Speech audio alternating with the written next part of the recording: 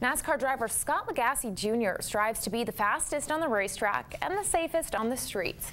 And he's partnering with local law enforcement agencies in a campaign to end pedestrian and cyclist fatalities. SNN's Samantha Sonner has the details. Scott Lagasse Jr. goes over 200 miles per hour on the track, but says he's more vulnerable when he's on his bike. I'm more concerned when I'm on my bike or I'm walking, because at that point it's me with no protection in a 4,000-pound vehicle. Lagasse says he's an avid cyclist and wants to make sure drivers and cyclists share the road safely. To humanize the cyclist, it isn't just a bicycle, it is, you know, a person, it's somebody, someone, and pretend it. For me, I look at it and say it's somebody I know. In 2017, Sarasota police investigated 138 pedestrian and cyclist crashes and 5 fatalities.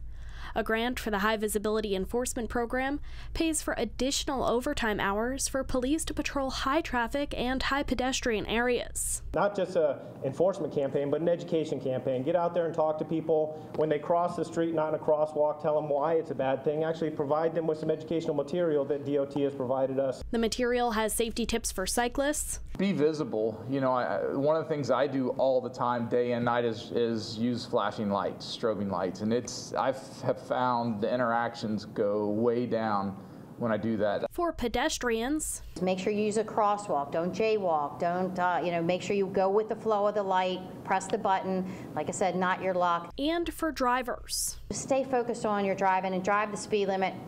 Scott drives really fast on a NASCAR track, okay? He's a professional. That's what he does for a living. I don't think there's many people that are as professional as him, other than maybe police officers. We might be the same when it comes to driving. Reporting in Sarasota, I'm Samantha Sonner, SNN, the Suncoast News Network. Lagasse will join Bradenton Police tomorrow to help them spread the word of the traffic safety campaign.